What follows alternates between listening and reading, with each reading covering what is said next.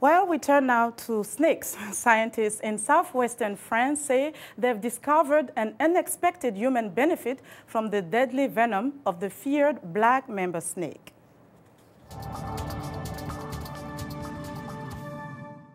Snakes. Many people are afraid of them and try to avoid them at all costs.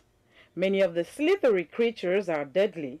One of the most dangerous snakes is the black mamba. Henko van Resberg is a snake handler at Johannesburg's Crocodile and Reptile Park. The black mamba has a neurotoxic venom. That means it paralyzes you. It literally takes your nervous system and it shuts it down completely. It has the fastest acting venom of any snake in the world, and it has the most of any African snake. Scientists in the south of France say the deadly venom, which causes severe pain, could actually help alleviate pain. Anne Baron oversees the research at the French National Research Council's molecular and cellular laboratories in Sophia Antipolis. In mamba venom, we were surprised to identify two small proteins, mamba genes, that can reduce the electrical activity of some ion channels that are found in neurons that transmit pain information. When we injected the mamba genes into mice, we were pleased to see that they could reduce pain in as powerful a manner as morphine. The team of researchers removed from the venom its highly potent toxins and other substances, isolating the purified mamba genes. They say mamba genes hold out the prospect of a new form of pain therapy that is as powerful as morphine. Morphines act to control pain by blocking receptors on the surface of cells.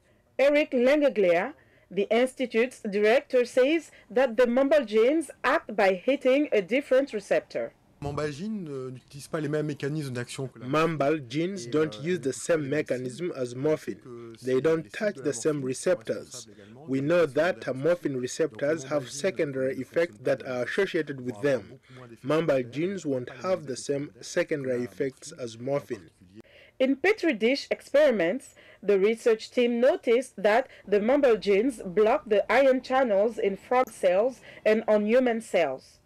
When they tested the proteins on living mice, they say the magnitude of pain reduction observed in them was similar to that occurring when mice are given morphine.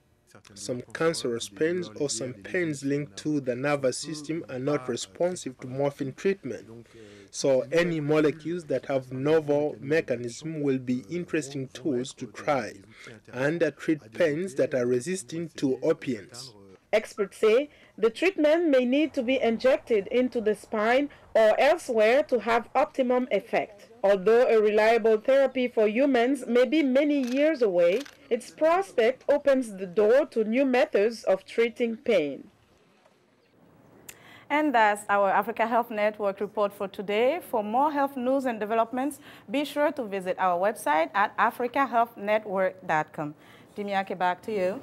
So you're saying there's a reason to like black mambas? I will still stay away from them. Yeah, good advice. Well, thank you so much. That's Linord Moudou for joining us on In Focus today. Please be sure to watch for Linord Moudou's Africa Health Network reports every Tuesday and Thursdays, always right here on In Focus.